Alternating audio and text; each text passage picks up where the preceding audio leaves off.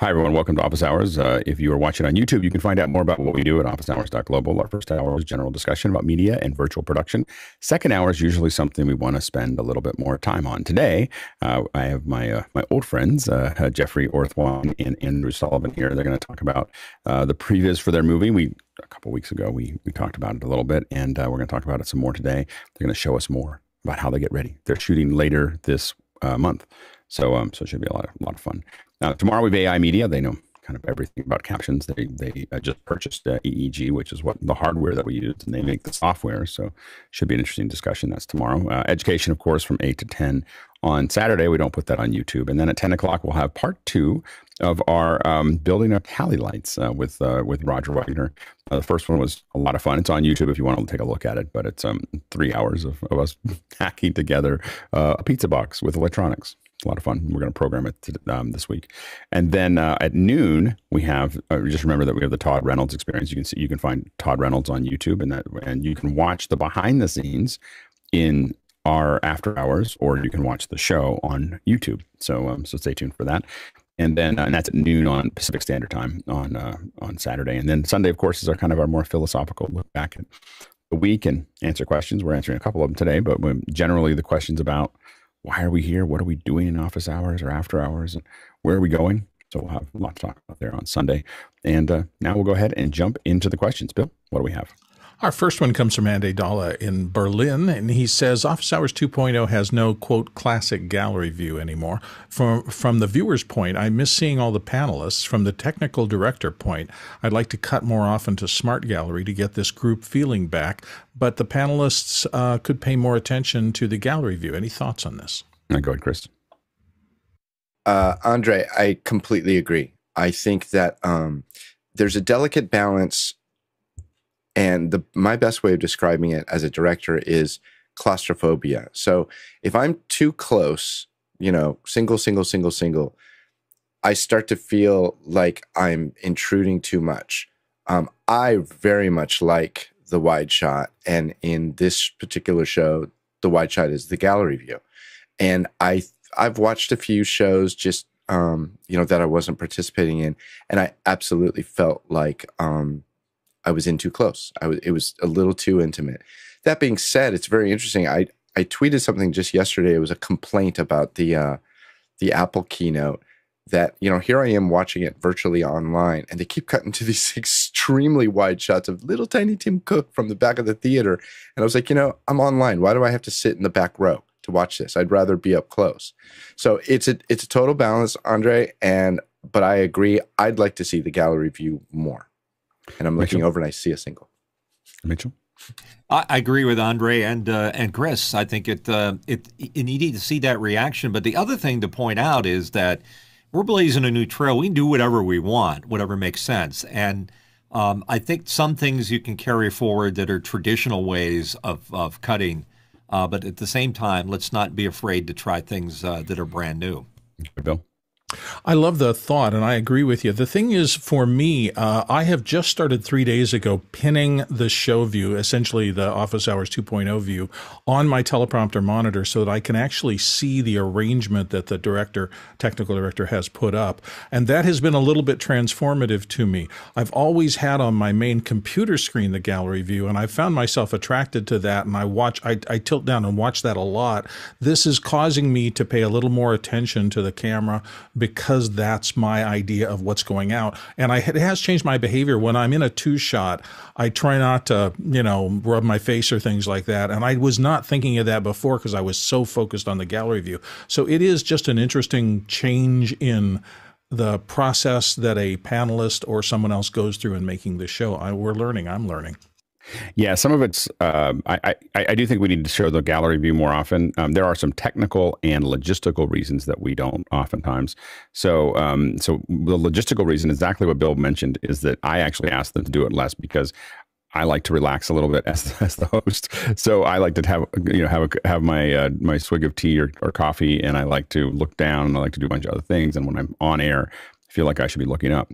So for me, while it may feel claustrophobic, it's more relaxing show, and I'm used to that from Mac Break, I admit, because I'm not, I'm off air a lot, and that gives me time to do all the other things that I want to do.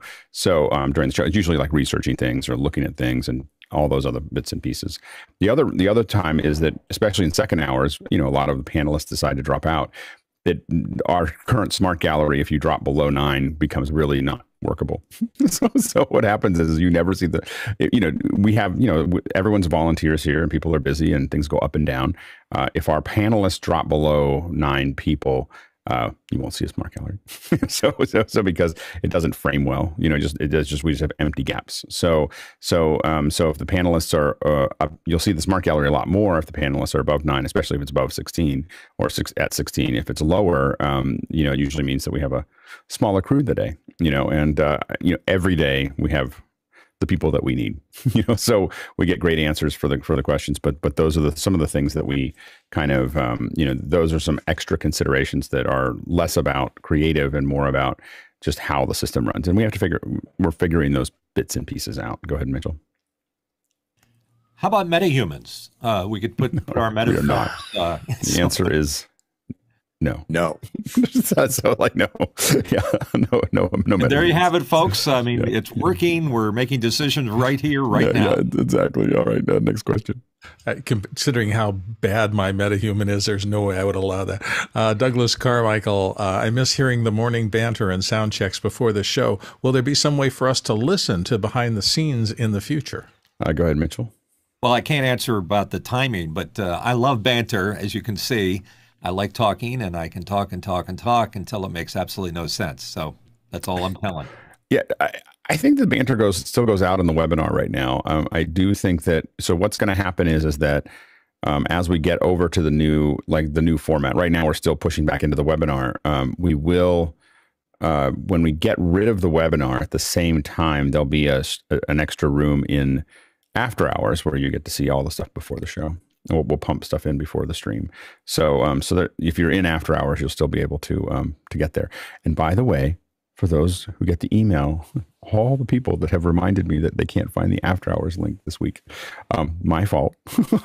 I cut and pasted. I pulled something out of the email and I accidentally grabbed one extra line, which was the after hours link. So I put it at the top for all of you. I would we don't change that meeting number. So I would highly recommend jumping in. So anyway, but that's where we'll have that there. Next question. Andy Carliccio from Washington, D.C. is up next. Has anyone tried 16:9 contributions from mobile in Zoom? It can be enabled in the latest version by enabling HD in the settings. Chris? First off, Andy, we miss seeing you around. I hope the new job's going good. Love to have you drop in and let us know how that's going. It took me a long time to find it. It's not easy to find on a mobile device, but we did hear about it when it first came out, and I'm pretty sure I changed I believe it's global, so you set it up on your device, and then your device will always be in HD. So I guess that's kind of 16. I'm sorry, yeah, 16:9. Yeah. I think it's potentially a problem if you take that device between. Was it just 16:9 or is it higher? Well, I think it's.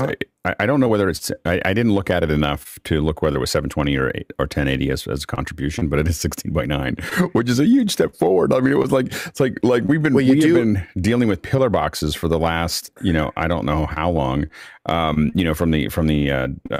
mobile devices, and so it's a really exciting upgrade. I actually was going to show it. And somehow I sat down on my desk without my iPhone. My phone is somewhere in my kitchen, I think, because I was grabbing my coffee. So I was going to show it there, but I think that it's exciting. So now instead of the pillar boxes, you're getting it. And again, I haven't had time to test it for 720 or 1080 as a contribution, but it is definitely 16:9, and it's awesome. Haven't we had this for a couple of months though? Nope, it's brand new. Maybe the past month. Oh, I didn't think it was that old. Oh, anyway. It's at least a month, if not two, because I can remember enabling it. Well, someone brought it up to me yesterday, and so then maybe Andy is planting this question because not enough people are using it. Well, we should all use it. 16 by 9. Yeah, it's great. It's great to have it. I'm curious why it took so long, but I'm really happy that it's here now. I will not look the gift horse in the mouth. Thank you, Andy. Although I just did. But thank you to Zoom for finally fixing that problem, because it's, having people in, especially if you're doing a broadcast, it's really nice to just have them full frame. So it's really great. It's right here. It's right there in the settings. It's labeled HD video. Yeah, there you go. Not just 16 by 9. HD. All right. Next question. Next question comes to us from Graham Cardwell in Belfast, Northern Ireland. He says, I'm editing a short announcement video for church, just a multi-clip talking head. What are the panel's thoughts on the best transition between takes? Dissolve, fade through black, flash through white. Thank you. Go ahead, Chris. I can't hear you, Chris. The fade through black and white are very stylistic, and sometimes they get shut down real quick. A dissolve can work, but it's kind of a crapshoot. You don't know. You could try a morph cut. Most of the edit systems have some sort of a morph cut now, but it's also the 21st century, and the kids just like cuts. No, the kids don't care about it anymore. You can just do cuts. Yeah. Go ahead, John. Yeah, I'm typically, if it's like a back and forth talking head thing, I'm going to do quick cuts back and forth. Otherwise, if I'm changing topics, I'm either going to display something about the next topic or like the church logo flying through as like almost like a stinger. You good, Mitchell? You could also have all of those announcements on one take or one reel. And if you're going to be queuing things up, black is going to work better for you if you cut the black. Because you do a dissolve, you might be cutting in on a dissolve to going in or going out. And cuts are in. Yeah, go ahead, Bill. All that and compressing for the web, dissolves are not your friend. Quick cuts, or just any kind of cut between a shot, means that the entire raster is replaced once and it's done. When you go through dissolves, particularly long, slow dissolves, the computer has to calculate those interframe stages, and sometimes in the encoding, I've even seen it mess up playback on some things. It's getting better, but cuts always are the simplest, least complicated, and most, I think, brain not confusing of transitions, which is why 90% of the movies you see use cuts 99% of the time.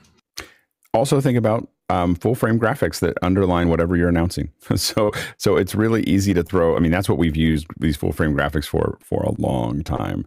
Is just to basically what we call paper over our edits. And so throwing up something, if you're making an announcement, just put something up over top of it just for a couple seconds. Don't do it so quickly that it feels jarring.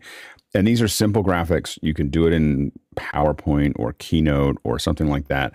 Just type it in of what you're going to do there. You don't have to turn it into a broadcast, graphic, and just throw it up there for a second or two while you're, over top of those cuts. And try to have enough long cuts to make it work. The other thing you can do is, if you're going to jump cut, is shoot at a higher resolution and then punch in. So if you, instead of just cutting between the same frame, if you're shooting in 4K and delivering at 1080p, for instance, you can have a close-up and a wide and a close-up and a wide, and that gets you through a lot of those things as well, if you don't want to just do the jump cut. Next question. Mitchell Hill, Wilmington, Delaware, says, I'd like to illuminate the microphone you see in the background. Is there a small enough unit that could mount on the mic itself? Go ahead, Mitchell. I'm just thinking, hey, I've got the background looking right. Let's take it another step. And the Neumann mic you see right there is hard to tell exactly what it is. So I'm thinking if I light it up, move it a little closer, it might be interesting. Mitch is like, I spent a lot of money on that mic. I'm going to make sure that I get the full value out of it. It's a bragging mode. You caught me in that one. I'm bragging. So for those watching, that Neumann mic is expensive. It's more expensive than my Neumann mic, and more expensive than even Bill's Neumann mic. We call that a Mickey, by the way, because Mickey likes the UA. It's the U87, right? Yeah. So Mickey was here before you, Mitchell. So that's why he has. And it's significant because it's the first thing I bought in 1978 for myself. So it's my favorite. So I wouldn't put a light on it. I think that to illuminate it, what I would do is get something just out of frame, and really focus it on that area. So it might be some kind of little Fresnel with a snoot that is just going to just push like this little highlight to it. And if you focus that down, it will just be that on that piece, and it could look quite nice. So, Nanlite makes a bunch of little Fresnels, but there's lots of people that make Fresnels, Aperture, and lots of other people. But something that this is where it's not a big open area. It's going to be a focused one, and then you're going to get something on the end, and it can be something you can build. You can get black wrap paper and just stick it on there and build one. But a lot of people make them as well. So that's what I would check out. Go ahead, Bill. To me, it doesn't. To me, it's popping out in terms of luminance value. It's just that the fact that it's soft focus because you're working with such a shallow depth of field. So the other thing possible, yeah, I mean, it's there. I can see it, and my eye is first attracted to the on air, obviously. But if you change your depth of field a little bit and add more detail to the background and close your aperture essentially on your camera, which would require you to add more light into the scene or add up additional ISO or something. But it's clear in my shot. It's against black and it's silver, so it's popping out. And go ahead, Chris. I think it's perfect, Mitchell. You do too much. No, seriously, you do too much, and it looks like a flex, as the kids say. Subtly, casually back there, I'd even consider, I don't know. No, you overdo it and you're trying too hard. I think you should get the little lights like Vegas and have them just going around chase lights. Maybe around the circle area. Yeah, there we go. Go ahead, John. I was going to say the same thing. I think it's just a focal length thing. If you could make it a little bit clearer, maybe a small light on it, maybe even a little bit of color to it, it could really pop. You could build like a little motor in there that just vibrates it every once in a while. Just have it go, and then just pull the eye towards it. Next question. Oh dear. Let's see. Chirag Cheetah, our friend from Dallas, says, finishing up my ATEM Extreme Fly Pack. Any suggestions on placement of cooling fans mounted in the case? Go ahead, Chris. Yes, put cooling fans in the case. I was trying to set up my iPhone so I could show you something. I made a mistake once, and I was doing a recording, and I took the little Samsung T5, and I was like, and it was attached to the cable. I was like, where am I going to put this? And I just propped it up on top of the HDMI cables, and then leaned it back up against my iMac because my switcher's right in front of my computer. It nearly fried the T5. It got so hot I almost couldn't touch it, and the recording corrupted halfway through.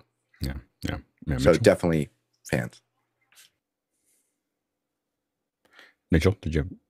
Yeah, do yourself a favor and first turn the blinker lights on the ATEM off, because that's where a lot of the heat is coming from. Turn them off or down, and if you're remotely controlling it, turn them off. But that's my recommendation, is try to eliminate the source of the heat before you try to get some other way. I'm not certain, but I believe that the ATEM pulls from the left to the right. So, and someone might be able to correct me on that if I'm wrong, but I think it's left to right. I have mine in an open space, so I haven't thought about it.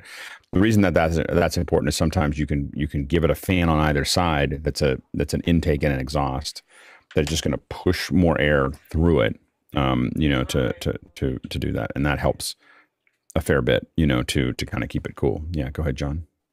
You want to make sure you're putting positive pressure into the case that you're using. And so however many fans you have coming in, you're going to have one or more, or at least bigger fans on one side of the case versus the other to create that pressure to really move that air through. Go ahead, Bill. Yeah, I just put my hands on my little ATEM Mini, and I think it's right to left. I felt cool on the right side and then warm air out the left side, which would mean that you'd be better off, putting that so that the closest air opening is on the right side of the ATEM. And then what's important is to know which one it is and make sure that you match it. So that you're not pushing air into the exhaust, but giving it that throughput will definitely help keep it cooler in that process. A lot of people do front to back, and that works for a lot of things. The thing to know is, like with an ATEM and with all the Blackmagic stuff now, it used to be a lot of different ways that they would handle heating, and then they hired someone who actually really specialized in that, and suddenly it's all now one direction to the other, and I just can't remember which one. I haven't had to build the cases for a while, but and a lot of times what we do is get those fans going one side to the other. Now we keep open racks. I mean, that's the other thing to think about, is just not closing the rack up. It depends on what you want it to look like, but we keep open racks because it keeps everything much cooler. Next question. Deborah Woodfork, here we go, in Washington, D.C., says, looking for eyewear suggestions to use in an open office environment. The lighting in general is very bright and creates eye strain for me. Go ahead, Chris. I don't want to make light of what the strain is. It's a serious problem. Interesting story came out about a year or two ago that apparently Bono from U2 actually has, I can't remember if it was cataracts or glaucoma or something like that. And part of the reason why he's worn sunglasses for so long is for his eyes. Go ahead, Mitchell. Yeah, it's interesting you should say that, Chris, because I have cataracts. In fact, Monday I had this one done. And for Monday of this coming week, I'm having this one done. And the first thing I've noticed is there is a sensitivity to light after the fact, even with the pupils returning to their normal dilation point. But the other weird thing is that things that used to be white to me now are kind of yellowish. And in my new eye, white is white. It's brilliant white, and it's bluish. So I can understand your concern about getting eye strain. But I think those glasses that they have that are graduated glasses that automatically are photosensitive and adjust might be what you're looking for. But I'm not an optometrist, so I can't tell you. Yeah, go ahead, Bill. Kind of what Mitch says there, I would suggest you don't take advice from us. I think this is the time to go to an actual professional and get your eyes examined and find out, because sometimes those little things like this, I'm getting bright light bothers me more, is symptomatic of something beyond something that just a pair of new lenses will take care of. So protected eyesight is one of the most precious resources you have, and I think this is the time to get real advice on it. Go ahead, Mitchell. Yeah, real quick, the reason I have cataracts in the first place is I've been staring at HMIs too long all my life. I think that you shouldn't be thinking about eyewear, but you should be thinking about scenic. So I think that you could put poles up on the corners around your desk and then put a thing over the top and then just hang things down. And then you have a little office. Then it'll be much nicer. I will say, I feel your pain. I've as a contractor, worked in a lot of big companies that do the open office, and I'm pretty certain that the popularity of work from home is directly connected to the open office. It is chaos. Like it is the most. Like I just in the time, I've never had to be there in for a long period of time. It's always been, I'm there for a couple of weeks to work on something, or and I'm in these open offices. And I'm like, how do people even think? Like, like you're paying these people all this money. Like, these are information companies. I'm like, you're paying these people a lot of money and they're working at about a quarter speed because they're in an open office. And it's just, and I know that people think that there's more people think that there's more efficiency because people can hear the conversations around them. That's the argument, but everyone puts headphones on like immediately. Like they're just, and man, do people spend a lot of money on headphones if they're in an open office because they want to be able to isolate themselves from everybody else. And then when they take it off, it is probably one of the biggest boondoggles of corporate America in the last 50 years is the open office. But I strongly believe that a big reason that people don't want to go back to work is because of that. Of open offices, it's just that they just rather they're now at home and suddenly they can think, and they're not being distracted. They don't have to walk out of the room every time they get a call, like it's just chaos. Next question. Eddie Scott in Mission Viejo, California, up next with: is there a problem with the Stream Voodoo link in the morning email? I get an oops page. We'll have to take a look at it. I say we'll take a look at what that looks like. I haven't tried it, so go ahead, John. Yeah, I didn't see this either, but this is the specific reason why we use Zoom for remote contribution, because they've spent billions of dollars on infrastructure, and we haven't had any issues. I think this is just the link to get the deal. Let's see here. I'm able to get to it, so I just clicked on the link that went out in the morning, and I'm getting a connection. So I'm not sure. Go ahead, Tony. I'm getting the oops as well. I've gone through the process. I've reached out to support. And you just the one that you clicked on the link that is in the email that goes out, and you're getting an oops. Well, it's installed on my computer, but it does not allow me to access the software. Okay, so what you're saying is that the link works to sign up, and then you're just having trouble getting it to work, and you can't actually get into Stream Voodoo. Okay, we'll take a look at that. So, by the way, this is why we put the link out and gave everybody 60 days. The Stream Voodoo is there are some key things that Stream Voodoo does that are very interesting and probably not things that Zoom will do anytime soon. Like give us better compression methods, record to disk, so it'll record up to ProRes 444 to your disk if you wanted to, while you're in the event. There's ways to preview things. There's just a lot of things that I don't think are a Zoom feature, but it's a little rough around the edges as a mass product. And so one of the things that we wanted to do was have you all beta test it. so it's 60 days of us, giving feedback. So, and we have a Stream Voodoo in Discord. So the best place to put it is there. So, definitely let people know. And what you will find is that the team at Stream Voodoo is really responsive. So they'll fix things pretty quickly. So definitely go into Discord and let people know that things aren't working. Next question. Douglas Carmichael, looking at terminology, is the term B-roll an anachronism now that we can stack tracks with few limits in an NLE? Go ahead, Mitchell. Well, you're still stacking tracks, but the fact that it's a B-roll is not really relevant because B-roll refers to an A-B roll editing system, and you're cutting from one thing to the other. So the B-roll would be the second shot, the A-roll the first shot. And when you're shooting B-roll, you got one person running the master shot camera, and then somebody might be doing pickup shots like wide shots, crowd reactions, covering. So the term B-roll still applies because it's still film. Hey, go ahead, Bill. Yeah, I think it goes all the way back to the film camera days. And so you'd set up film in a camera and you'd do your interview and you run through it. Then you'd load up another reel of film, the B-roll, and you'd go out and get any additional shots you needed to amplify what the interviewee was talking about. So I think it just comes over from that. You can have multiple B-rolls. So, you could call them C, D, E, and F, and G. And it did kind of work with the structure of the early NLEs, which were there to kind of ape the structure of that film work because that's where original image making came from. So, I think it's one of my shocks in this business was when I had a CEO ask me, so when are we shooting B-roll? And it was like in that transition area, and I didn't expect anybody outside of the industry to know these terms. It has now become essentially common lingua franca in regular society.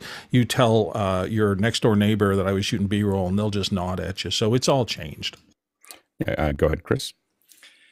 I think what you'd find is that in a traditional online edit suite of 40 years ago, you had your primary machine and you would be pulling clips off of that. If you needed to dissolve to another shot, you would have to pull that off of your primary source footage, roll it over to your B-roll, your second machine, and then the A machine and the B machine are going into the switcher, and they're either literally manually, like you perform the edit and you reach over and you pull the fader bar, or as things got more advanced, they would auto trigger that. But to put something on the B-roll, you actually had to copy it off of the A machine to the B machine. Otherwise, an edit suite with just a bunch of cuts would be a source machine and a record machine. But you had to have the source A, source B, B-roll, and then the record machine. And Bill, I'm getting a note that I'm having some connection issues. So I'm going to check some stuff on my end. So I'm just going to let you run with it just for a minute. Copy that. So we're moving on to the next question. Oh, no, wait a second. That was Chris Fenwick. So good. That's done. Mark Giuliani in Washington, D.C. is up next. He said, I tried to order a Starlink. One address showed the price that I expected, but is not available until 2023. Another address showed as available, but the cost was $2,500 for the hardware and $500 a month. Thoughts? We don't have anybody who's, this is one of those weird things. I think in the world of online ordering, I have found all sorts of price anomalies, even to the level of ordering pants or shirts. You see them in one price in one place, and we all know about the idea of if you look 2 or 3 times on the same website, maybe the third time you come back, they've taken 15% off because there's so much tracking your behavior and they want to actually close the sale. I don't know that that is one of these things going on, but people packaging up a service and pumping up the price a little bit and reoffering it, I think, is a thing that goes on a lot out there. Mitchell Hill has some thoughts. Go ahead, Mitch. If I lived in the middle of nowhere and it was the only way I could get internet, I wouldn't care so much about the price. It could be $500, it could be $1,000. If I really needed that internet, I'm gonna grab it from the best source. Yeah, I did. So pricing is, I just think pricing is more elastic than it's ever been. And I do think there are a lot of people who are buying up a load of cheap stuff and putting it on the internet for more money. That's actually not what's happening here. Oh, okay, great. So anyway, the issue is there's a professional version now of Starlink, and there's a private version of Starlink. And so the professional version is $2,500, and it is a much faster connection and a much more reliable connection. It's a different dish, that's come out, and it's $500 a month. So this is for a business to have that connection. And so that is, that's what that price is. There's no one reselling Starlink. It's impossible. But I have the smaller version that was $500 and $100 a month. But that's it. And as far as where it's available, that has a lot to do with the downlink space, locations right now. So there's addresses that it's just not serving yet, and you put another address in, and it might be right on the line of what it can do. Also, I think that the service areas are larger with the professional ones than they are with the personal ones because it's a different kind of dish and a different service.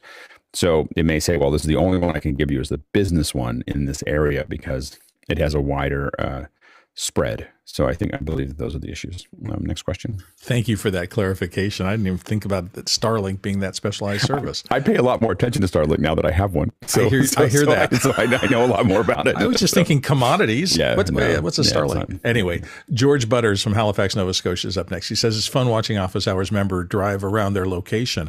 How would you set this up, and what tools would you use, keeping in mind that road safety is the first consideration? Yeah, go ahead, Mitchell.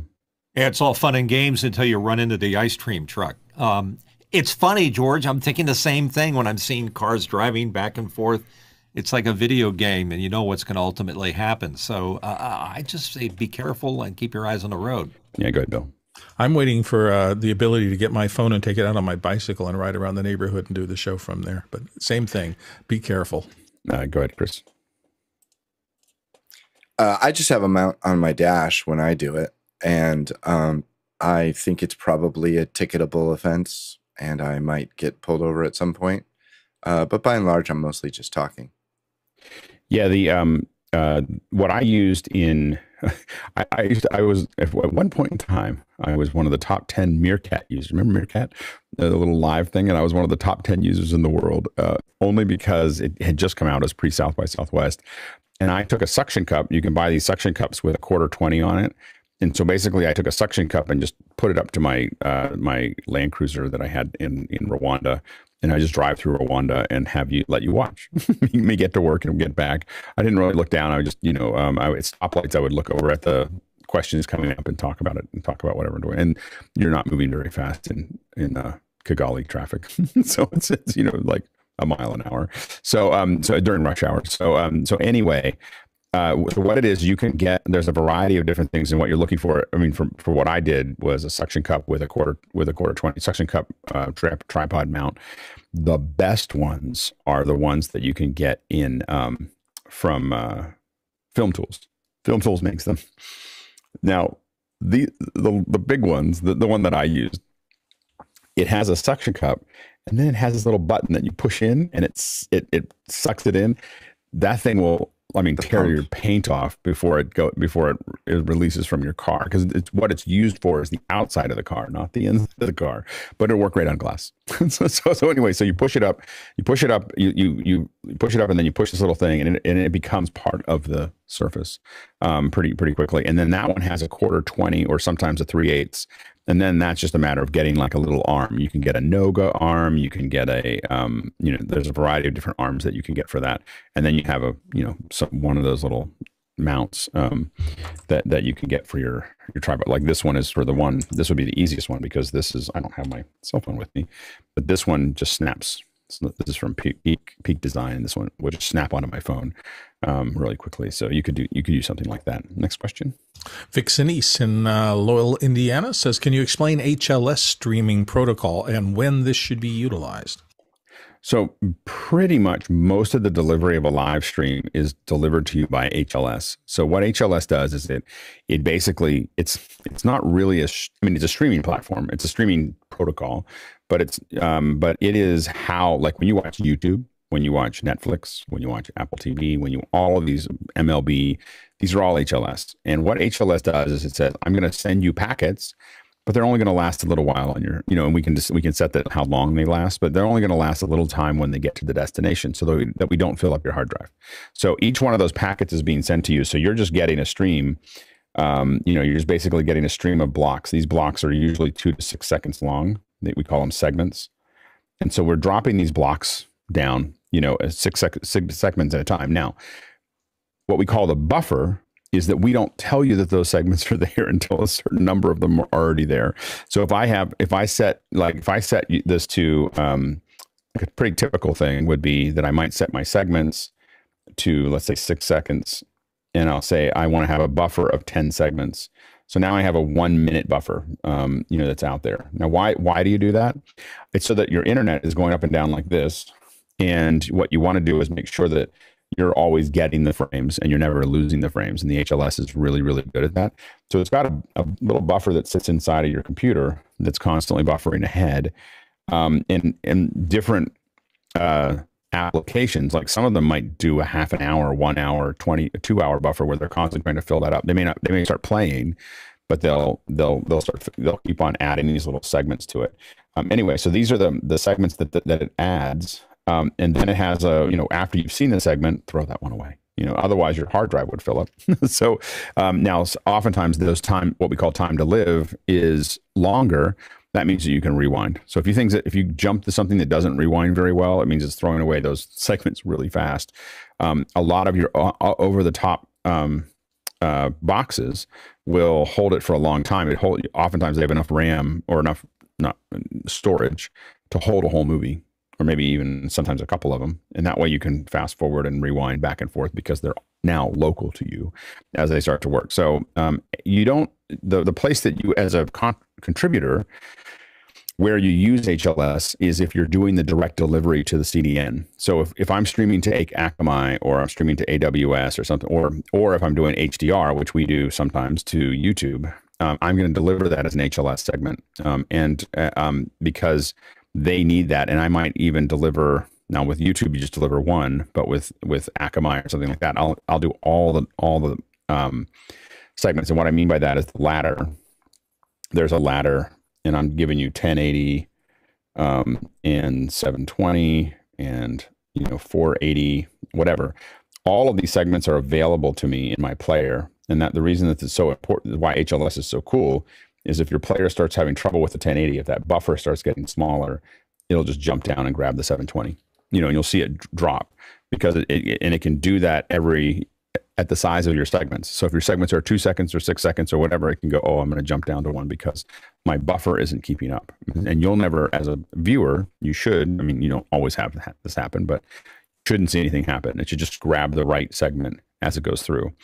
This is not usually, unless you're doing industrial strength streams, this is not something you would typically do as a delivery method. But this is how almost every service that you see delivers their video signal to you. And if you want to see it, by the way, I think you hold down the option key or control key in YouTube, and you'll see an option to go stats for geeks, I think, or stats for nerds. I can't remember which one. And what you'll see is the bandwidth, and you'll see this thing where it goes like this. It goes, doot. It's like a heartbeat that goes there. That's in your bandwidth usage. What that is if you have a fast connection, it says I grabbed my next buffer, and then I'm waiting for it here. Then I'm going to grab another one. So that if it doesn't have this, it means that your bandwidth is very close to your buffer. Anyway, there. Hopefully that helps. We did do a talk on HLS. If you go back into our archives, I think I did a talk about it that's more detailed than the 4 minutes that I spent on this. Next question. Zach Marley's up next from Denton, Texas. He says, I'm currently planning a new studio build. I'll be running Cat 6 cable for the network and Dante. I'm also thinking about some SDI runs. Any other cabling I should consider running? Go ahead, John. I wouldn't run 6. If you're going to run any copper at all, run 7, possibly 8. 6 is designed for 1 gig. 6A is 10 gig. But I would run fiber, mostly fiber, and then probably 7 or 8, category 7, category 8. Yeah, go ahead, Mitchell. I would be more concerned with cable management, so that because you can't anticipate every scenario as far as cabling goes, and there may be something else coming out that we don't know about yet. But if you have like a cage system that either runs in the ceiling or underneath the front of your desk, it's literally like a clothing hamper cage that I just lay the wires in and it runs it around, and it keeps it all neat and tidy. So I think that's your best way to anticipate what's going to come down the road. Go ahead, John. I recommend, just like John Preto said, Cat 6A at a minimum is what you're going to want to run. It's going to be really great for distance and using that high bandwidth. I would always include SDI, run double the amount of whatever you need, plan for failure. Depending on how structured this is going to be, your lifetime of the product, it's always going to be good to even pull through tape or string. Whatever you're doing, always have that there. It's going to be a lifesaver when you need to run something new. Go ahead, Bill. On this same thing, when I was building out my studio back in Scottsdale, I actually put 2 4-inch conduit tubes and ran them to specific places. One I wanted to keep power in, the other keep signal cables in, and I was pulling and repulling and pulling out and replacing cables over the 10, 12 years I was there multiple times. So some simple, easy, with big sweeping bends, pull raceway that you can get cables to wherever you need to and from wherever you need to.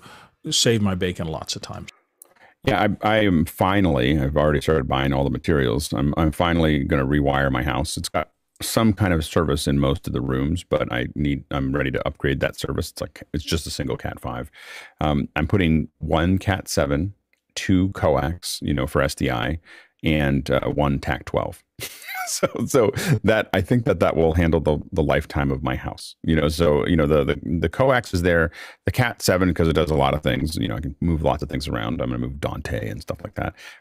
The 2 coaxes is just so that it's just easy for me to just run some video back and forth. And then the TAC 12 is 12 strands of tactical fiber. Which means that I can run as many cameras, as much data as I'd want to go back and forth. And I just want to do this one more time, and then I'm not going to do it anymore. So I'm going to live with that for. I think I'll be farming by the time I need to change it. Next question. Todd Rains in Allen, Texas is up next. What's the name of the mobile app that you use to control the Blackmagic cameras? I see there are a couple of options. I use the Bluetooth Plus app. This is the one that actually Blackmagic makes. That's the one that I use the most, but I don't, there's a lot of them and they all work fairly well. Go ahead, John. Bluetooth Plus is really good. And it also has the multi-camera control. So if you're dealing with multiples, it's a really nice feature. Yeah. If you have like 3 cameras, they'll show up as a little list and you can jump into each one of them, do the settings. It works well. Next question. Next one comes from David Paskin in Miami, Florida. He says, can we talk again about how important it is to teach the world how to present and teach well in digital spaces and physically, for that matter? Go ahead, John. A great start on this is to watch John. Is it Snyder, Alex? Our guy on.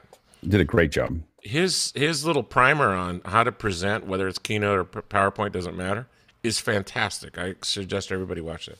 Yeah, go ahead, David. Here's my concern. We've talked a lot about how one of the best ways to teach the world this is to do it, right? Is to present ourselves in a good way, with good audio, with good video, and good presentation. Mm-hmm. Over the past week, I've been involved in a government presentation, a religious presentation, and an educational presentation, and they were all terrible, really, really terrible. And I found myself just wanting to scream and help. I'm wondering if there's more that we can do other than do it well ourselves.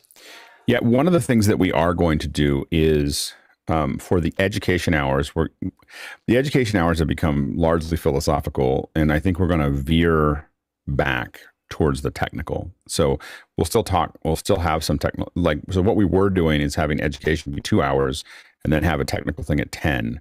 I think that where we're going to go with it is we're going to have the first Q&A, and then we're going to have educational-based tech talk at 9 or 8, like right after the first one. So it'll be technical discussion, and then we can still bleed off into other conversations about education in the third hour of the day. But rather than putting it at the end of that, so that way people who are more technically minded also can jump into are more likely to stay from the first hour to the second hour and that aren't in education, and be part of that conversation. But I think that a lot of times it's going to be a true second hour. So like we have, loosely audio and video, business kind of ideas on Monday. Tuesday is a audio and video. Wednesday's more graphics. Thursday's more talent. Friday's more kind of logistics. Saturday will be more education driven. So, but it'll be presenting things and bringing people in to talk about it and those types of things. But on that second hour, then we'll have an open-ended, kind of conversation that happens after that. But I think that, we've been, I know Emily and I have been talking about it a little bit in the back end. So I think that we're going to do that. And when we'll make that change is right after the 19th. So the 19th, the second hour and onward will be the launch. So we're, and I did check that with Emily, and that's fine. So we'll do the first hour Q&A, then we'll stop and go into the rocket launch. From then on, that second hour will be a technical talk, and it will be definitely about presenting. It'll be about building educational graphics. It'll be about, and we'll show more of those things. And if you're interested in showing those things as an educator or as a presenter, definitely let us know, because we're going to start scheduling that that way. Go ahead, Bill. So when I married my wife, she was a school teacher teaching 5th grade in a pretty large school district. She eventually became an instructional specialist and worked across all the districts for them and other things. And one of the things that I learned over my many years of talking to her after work was the incredible skill set that really good teachers have to embody. It's real simple for me to teach somebody who thinks and acts like I do. We kind of connect, and I know at what level to target the information going out so that that receiver receives it. In her case, her struggle was always, a teacher walks into a room of students who are all different in terms of their ability to absorb information, the kinds of things that will make a lasting impression as opposed to just wake them up for a second, but they won't retain the information. And it's such a deep skill that the devaluation of those skills for instructors has been one of the saddest things I've seen, watching the school districts just across the country not pay and respect the amount of hard effort it takes to be really good at that. So I'm just saying, if you're going into this thing to teach, and you have my infinite respect for doing that, but it takes some effort. It's not just, I know this really well, I can stand up and I can do a great job of teaching. There's just tons of techniques to reach people right. There is. What I will say is there's a lot of ball handling skills that most teachers don't have. And that's the thing that we want to try to fill in on Saturdays. And so the teachers, I see it with I don't know about all teachers. I just know about my kids' teachers, and I can tell you that they don't have any of the ball handling skills. so it's, and as a parent who does educational materials, it's truly painful for me to watch.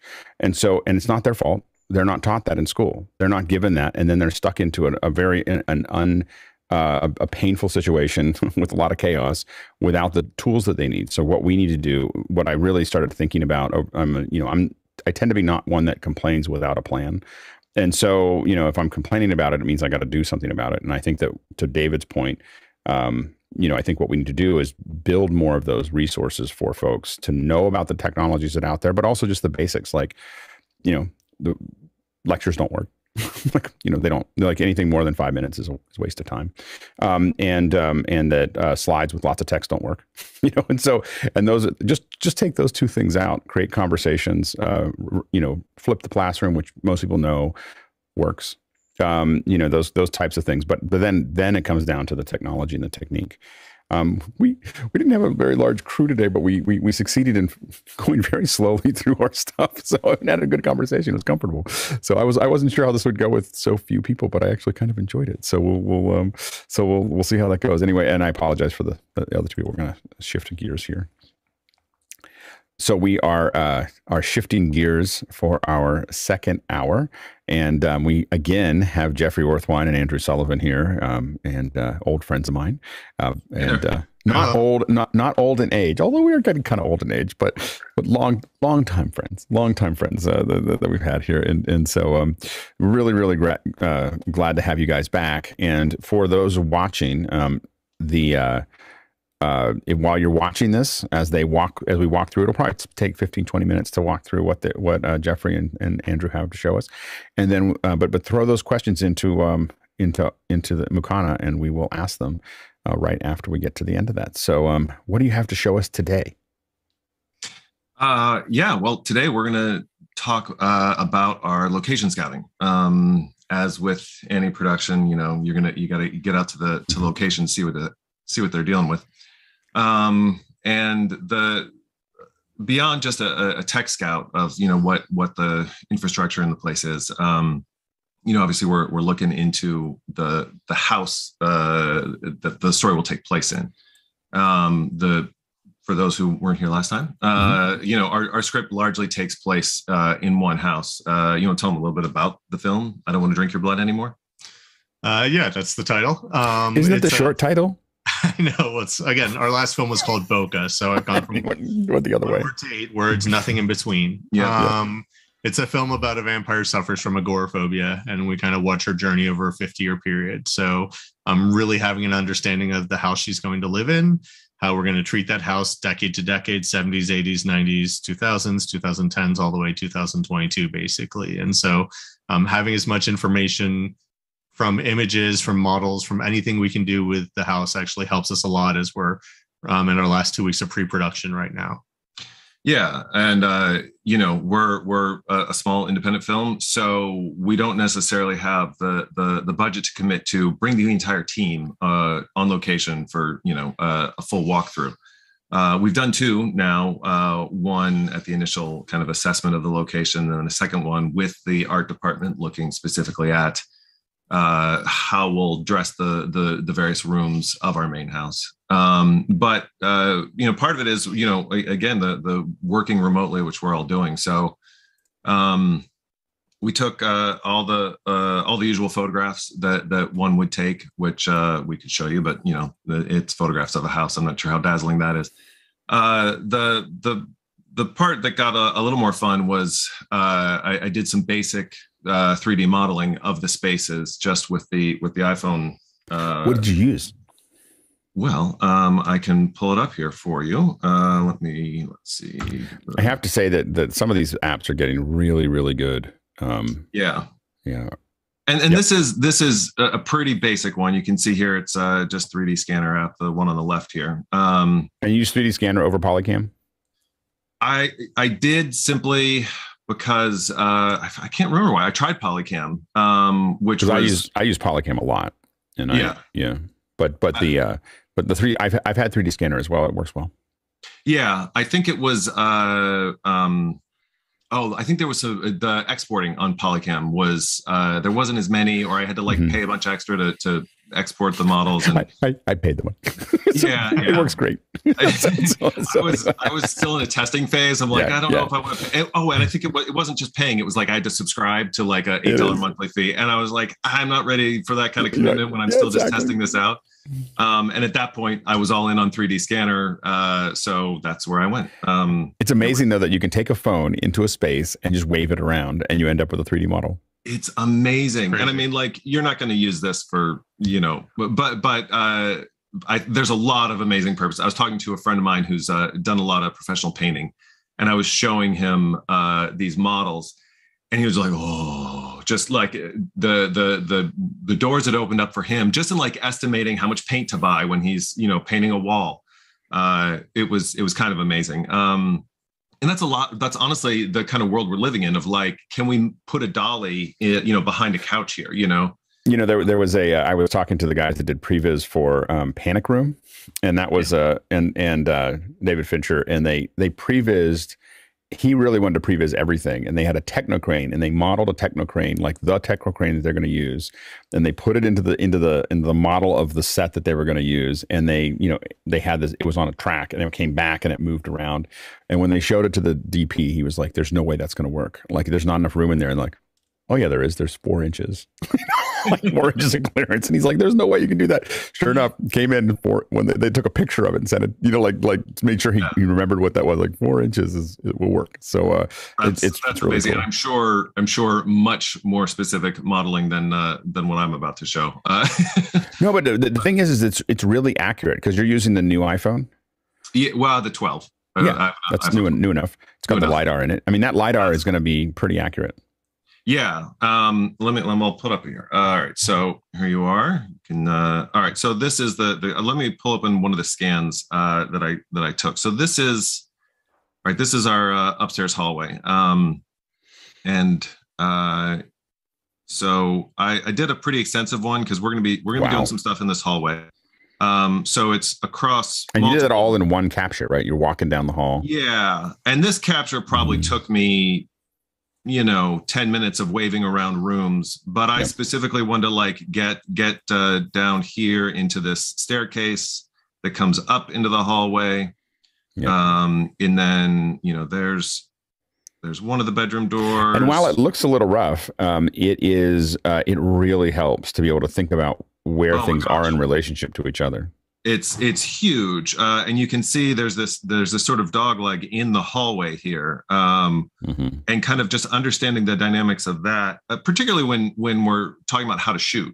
So if we're going to shoot in a hallway, which is really tight, I mean, this is and this is an old house, so there's not extra room. It wasn't built to code, any of that, but we can look in here and like, okay, we can put a camera in a doorway or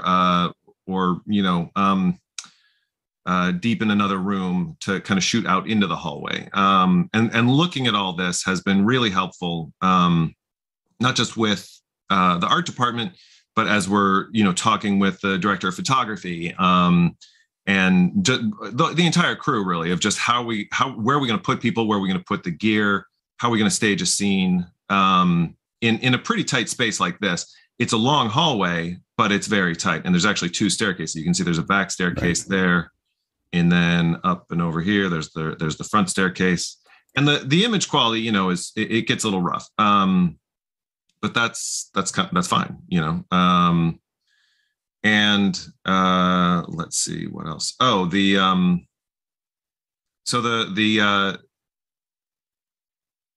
basic idea here is, I'll come back here. So you do the scan pretty easily. And why don't will that export as a USDZ? It will. And that's kind of the to scale. So like, and I think that was that was one of the other reasons I went to a 3D scanner. I don't know if Polycam does USDZ. It does GLB and a bunch of other things. Yeah. But USDZs for a crew, like I'm not going to ask the production designer to open Blender or whatever. Although I don't know, she may know. Yeah. But USDZs will just play natively in preview on a Mac. And you can also just text it to somebody, and if they have their phone, if you text it to somebody, they can click on it. But the funny thing is, it shows up at scale. So if you're in a house that doesn't match the house that you're in, you'll just see your house mixed with the other house. It's a little surreal. So in sharing it with everybody, I went over and I did export them all out. Let me take us over here so this is that same scan. I'm just here on my desktop on a Mac. This is just, as you can see up here, just preview. And it's the same model, and which is nicer because there's certainly a bigger screen here than just the iPhone screen. Just super easy to jump from one to the other and to send out to anyone who's on the Mac. And I'm sure there's a Windows equivalent of just a basic 3D viewer. Another really great thing that we found. This is one of the bedrooms off the upstairs hallway, and you can see this one is, it's a much smaller space. So there's a little bit more detail. I also spent quite a bit of time getting the detail of this. And when you go real close, it starts to detail becomes a bit of a very qualified statement. But again, you can check out how close we are with the swing of these doors. A big thing that I wanted to look at was the size of these closets. There's a shallow one here and a deeper one over here, and the doorway here swings out into this piece of furniture, which might be staying. So yeah, I mean, it's and you're using most of the furniture that's there. I mean, you're not. No, most of that'll get cleared out. Oh, got it. That big piece I just showed you that nearly runs into the door. I don't know if we're going to clear that out. Half of those are antiques, so it's a lot of taking a lot of care to not damage the property. Yeah, I mean, we're honestly the production team's going to be in there a week before we are. A week before we are, just kind of clearing out the valuables and securing all the private stuff. Oh, there was another thing. I'll go back to that same scan on the phone. All right, so this is the same scan. Oh, the thing that this is a little bit more detailed because you just kind of focused on one room. Yes, yeah, this was, and you can see the hallway from the other scan, but this was just. And again, the thing to remember is that if you text that to somebody as a USDZ, someone on an iPhone, they can literally stand in that room and walk around. Like it'll come to them as now. They can also just pinch and squeeze it down and set it on a table, and then walk around it as well, like look around it. I mean, and so for a production designer, it's everything. When you're thinking about, all right, I'm going to do one accent wall and wallpaper. Which wall do I want to do? I want to look around the room. For DP, it's obviously everything in terms of like, all right, if we're replacing the bed, a queen or king size bed with a full bed, how much room do I have to walk around this? Where are we going to put the dresser? Where are we going to? So, I mean, there's, it encourages more questions in a detailed way that you can't do when just looking at a photo. Yeah. So at the bottom, the little yellow button, it's got some basic measuring options. So just again, kind of from the painter's perspective, basic tape measure. I can just go from drop a starting point at one door, drop a starting end point at the other door, and okay, so that's about. And I've tested this; it's remarkably accurate. If you get those points right, and it's so nice because I used to sit there and spend a half an hour measuring the door jambs and measuring the space between and measuring the overall space, and it's all kind of all over the place. It took a long time, and now I literally just go in and just wave my phone around, and I'm like, okay, I'll be able to figure this out later. It's pretty fantastic. And again, this is the free version of the app. There's a desktop app, but that's more for object modeling and not for real estate. But the other here, why don't I? All right, so there's my little ATEM. I'll just do a very quick. Here we are. There we are. Okay, I'm going to just start up a scan here, and you can see the mesh that it's building, the readout. So I'm just scanning right now. My desktop, my cluttery desktop. There you go. And there we are. And you can see it just building it out as you wave it around. It's just magical for someone who's been doing these for a long time. Oh man, magic! It's crazy. Yeah. So, this is another real thing that was very beneficial. LiDAR scans, as you might imagine, suck down the battery. So we're on location. I go into a location fully charged. But it does an initial scan. You can see here, it needs to process it afterwards, which is essentially merging the detail with the 3D architecture of it. Yeah. Which I can do now, or you can process later. So what I would do is we'd go into a house. I would scan them all. I'll just back out of this one right now. So that's my untitled scan. So I could move quickly. And then when we got in the car and we were driving to the next location, I'd come back in here. I'd go back to process, and you can choose the various things. I'm just going to, of course, hit HD because I want the best one. This one's only 45 seconds, but you to process. Yeah, you start doing a detailed one, it starts adding up. Yeah, and you could see I was waving it around my desk for 10 seconds, 15 seconds. So when I was waving it around for 10 minutes, it took some time to process. And by the time I finished processing the scan, Yeah, my battery was like, get in the car, plug in the phone to recharge, all the scanning and then the processing. All right, so we're done here. So now I'm showing you all my office, or at least a little bit about my desktop here. Not perfect, not awesome, but also you spend a little more time, more detail. And it doesn't do as well with small objects like the desk, to get that data as it does in like gathering the room. That's what I find. Yeah. And it kind of has two different modes. There's the real estate mode, and then there's the small object mode. Right. And here, let's do this. So coming back here, you can see on the bottom right there, it says normal. There's LiDAR advanced, point cloud, and true depth. And these all do different things. Right. Let's go some true depth. I will say that this app has come a long way since the last time I tested it. So now watching you, I'm like, oh, I have to go back and play with it some more again. It's a lot of fun. All right. So this is advanced, and you can, obviously I want high, all of it. So we'll start, and you'll see that the interface is a little bit different. It's already grabbed the object, which in this case is my A10 Mini. And it's kind of getting a sense of that. I have to go all the way around it, and it's kind of tucked back in there, so I can't. But right. That would be, that's going to need a lot of processing. Yeah. Well, and again, a lot of times I found that a lot of these, the photogram is where photogrammetry really comes in. So the new object capture stuff that Apple built does a lot better than the LiDAR does, to make that work. Yeah, I think so. But, I have 12 or 14 scans of our location. Key. I mean, it's so important. Like I would just say it's almost a requirement if you're going to do previs to have a phone with LiDAR built into it.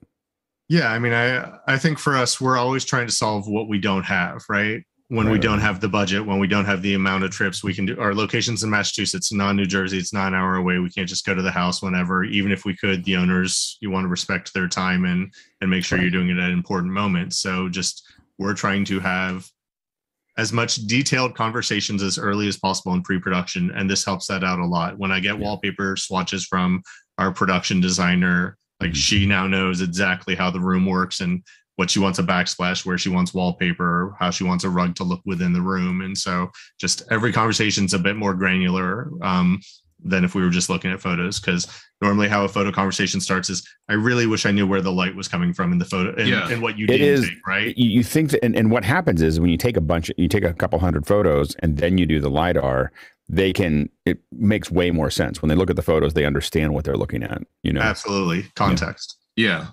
There's another pretty excellent thing on this. I mean, there's a lot of cool things. One thing, let me go back to the phone here for a second. There's an AR function at the bottom. If you want to, again, that's more for objects where you want to view it in augmented reality, which doesn't really apply to rooms. But it's got GPS, which I enabled at one point. So you can see here all the places you scanned. Yeah, the places I scanned, and I'm not going to zoom all the way in because there's a private residence out there somewhere. But the GPS is pretty accurate. When I moved into a new house last fall, and I was doing these scans when we were moving in because we were having all kinds of conversations just moving into the new place. Yep. All the same conversations, really. I was location scouting my new residence. Anyway. And I looked at the scans afterwards, like, oh, that GPS, again, incredibly accurate. Like you can see which room of the house. Like when you zoom in close enough, it's really phenomenal. Yeah, no, absolutely. So what did you do with all these scans after that?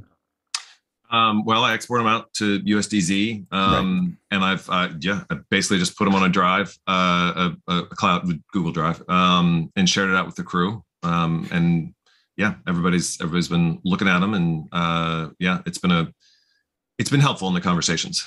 No, absolutely. And then, go ahead. I was just going to say, definitely for Jeff and I, there's scenes that happen in the upstairs hallway that we weren't convinced we could have in the upstairs hallway. It's great of how long it is, but it is thin. And so just being able to see where we could open bedroom doors for the camera, where we could shoot and just ride the wall basically and do a tracking shot, and where we can shoot from just an lower angle from the top of the stairwell, basically up through the bars of the fencing is just like, it's everything right now in terms of just you're always having to figure out, can we do the shots in this location? Do we have to move it downstairs? If we move it downstairs, will that make sense narratively? And so you're just trying to solve as many story points as possible. And the thing that isn't quite tied together yet, but some of us are thinking about right now, is how do I take that LiDAR, convert it to a low poly, just take it into SketchUp or something else and build a low poly version from that, using that as a base. And then get it to Unreal and be able to drop metahumans in where they can just kind of sit in there, so that, because if we get the scale right, it means that you can really block things, and it's not all done yet, but a lot of us are thinking about like, how do we use that whole pipeline to tie that together? I experimented with the very low end version of that, where after our first location scout and I had the scans of the room, we talked last time about Storyboarder and how we were blocking all that out. Mm-hmm. That is a 3D environment, and you can import not USDZs, but you can import GLBs. So I exported as a GLB and imported it, and it imported the model. The lighting was all messed up and the texture was a disaster, so it wasn't functional yet. But I imported the GLB straight out of 3D Scanner. So I think if I were to, bring the 3D scan into like a Blender or something, make a more appropriate model, and then get it out, we could literally be storyboarding in the room that we're going to shoot in, which would be that would be a lot of fun. It'd be a little time consuming right now, but it's a pipeline. So the what we've been looking at is the idea, and we'll jump to the next thing in a second, but take the scan into SketchUp, because SketchUp has some great texture mapping tools, and then just snap to point, just snap to the points and just build a square, that is the size of that. And then just throw the text, you still take the pictures separately, but you just throw those textures on, and then you just export that model out, and it'll be much better. So and that's the next step that we're kind of playing with. Now you've got the models, you've done the previs, and then you're managing shots. How do you plan the shots out for that process? Well, that's been a lot of what Andy's been working on pretty hard.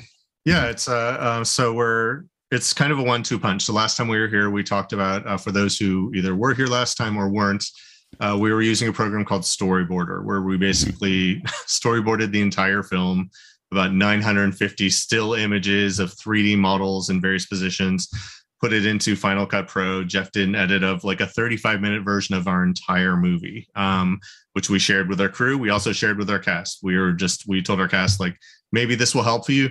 Maybe it'll get in the way of what you're thinking of doing process-wise. Use it, don't use it, it's fine. But for our crew, if nothing else, it's just like, it was the easiest way to communicate what's in my head in a visual format, right? And so not only that, and it's a great start of a conversation, like just being able to say, this is what I'm thinking, and they go, well, it'll be really good if we did this, and that's what you want to do before you have a set and you're trying to do a certain number of shots a day.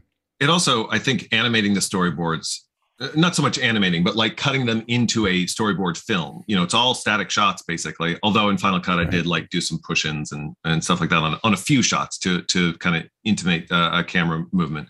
But it really helps establish a tone. I think just even the rhythm of static 3D model storyboards with a little music, the occasional sound effect. It's like, okay, this is a preview into the world that we're building. Yeah, I mean, I think it's I'm always trying to create dartboards for people. Like, just like, here's something to look at, throw darts at it. Let's have a conversation either to make it more like this or less like this, right? But anytime I can create a dartboard, and again, for our DP, Una, and myself, normally when you're shot listing, you're looking at the scripts and you're either doing chicken scratch on paper. You're like moving your hand going, 2 people here, camera turns here, hold up a phone as a door or a table. They walk around this way, right? You're tracking, you're panning, you're whatever. And so having that storyboard and script was a hell of a 1-2 punch for us in terms of just being able to get ready to shot list and talk about angles and how can we make it more efficient. Because the challenge in this, it sounds like we're making a cabin in the woods type of film that's 80 to 90% one house. There's some truth in it. The complexity that I've introduced into this one that doesn't make it that way is it happens over 50 years, which means sets change within location.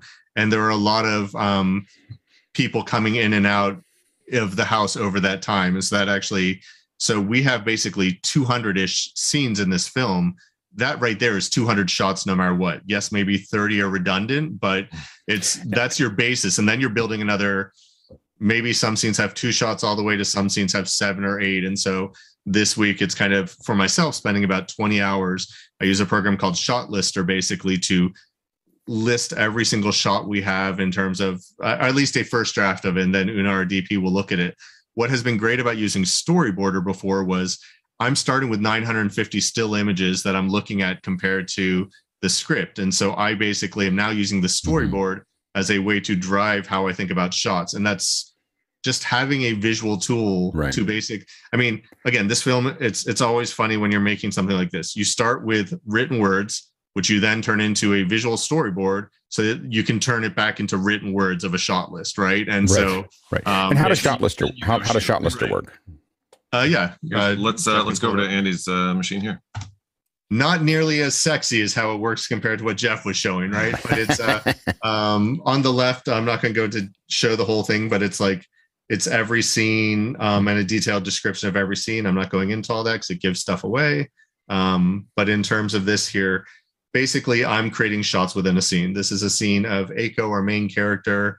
It's on page 1, takes a little over half a page, I think 5/8 of a page, basically. I'm not sure they can read the text on the screen. So why don't you just take them through? All right, Zoom's even better. So there we go. So it's or just read out. So basically, what I'm doing here is that I've taken shots, I've taken small images from our storyboarder as the basis here, and then I'm just giving every shot a nickname, talking about the setup of the order we'll film it. Sometimes if I might have a shot that is normally set up 1, but we're cutting carrots before then that we need to put in a pot. So maybe it'll be 2 or 3. Right. Talking about the type of shot. Is it a full shot? Is it a medium close up? Is it a medium? Is it a cowboy shot, kind of hip up shot, extreme close up in terms of what we're going for? In terms of this, let me move this over here. More of a detailed kind of description of every shot. Aiko rocks dad's chair. Aiko turns on TV. Basically an Aiko dirty POV of TV commercials. Aiko's clean POV. Again, very basic stuff here, but enough information that anytime you're basically going in this, you're trying to choose basically the details I want within a shot list. So what I care about is, and again, we are mostly an A camera. We don't have A, B, and C camera. That's not this type of indie here. So I don't necessarily have to call it camera A, camera B here.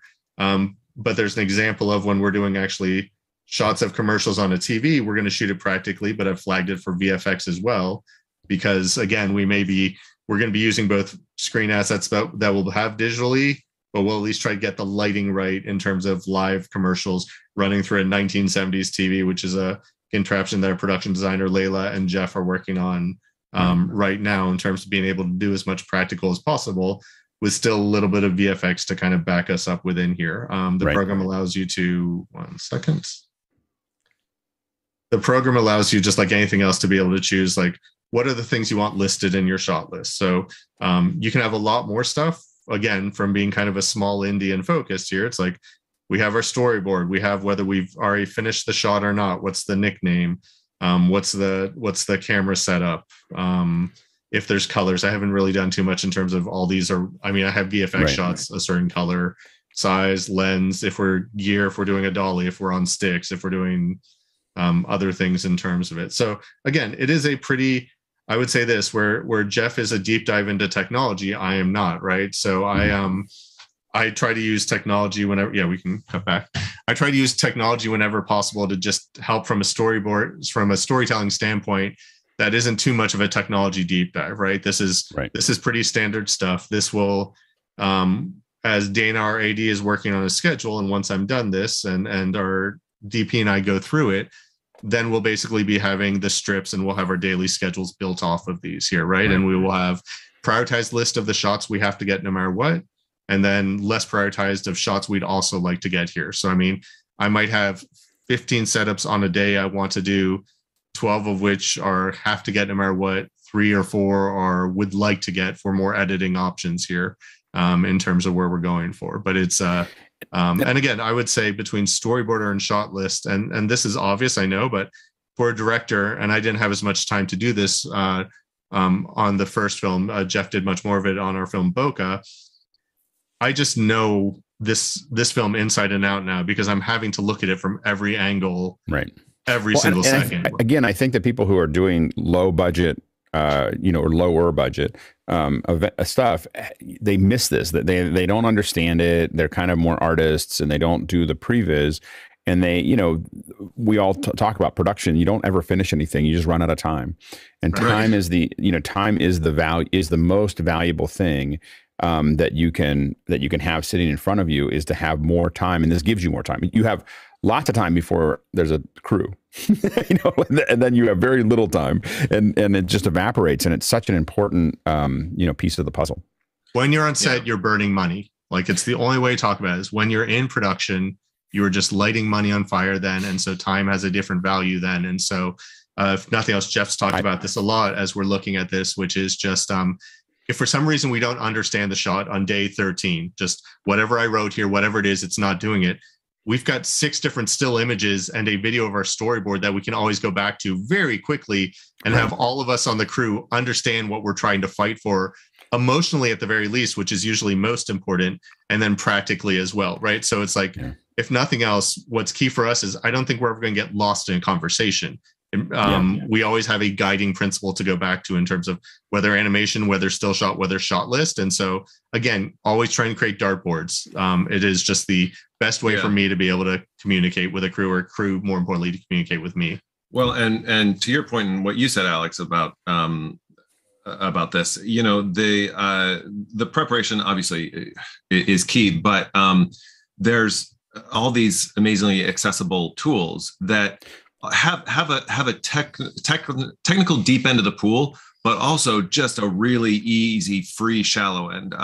What I've shown is basically the free shallow end of, here's my iPhone, I'm going to wave it around, and now it's got a 3D model.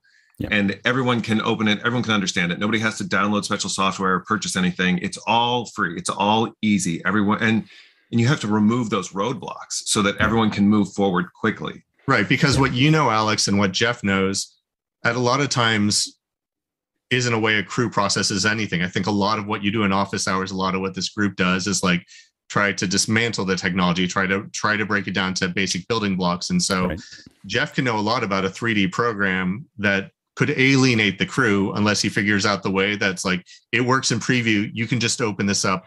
Maybe you'll turn it, maybe you won't, but I can talk you through this. And so anything that becomes a headache for a crew member gets abandoned right away. And you can almost never bring a crew member back to it. And that was part of it. Even distributing the models was the little sub sentence of, you can open these in preview on your Mac. You don't need to, like, people will hear 3D model and they'll get scared of like, I don't even, it's like, no, just pop it open like a photograph. But then you get to interact with it and you can move it. So you have to be clear that there's a very low barrier to entry. Because it is a technical process, but it can be accessible, which is exciting, and I think it's really helped us. Yeah, no, absolutely.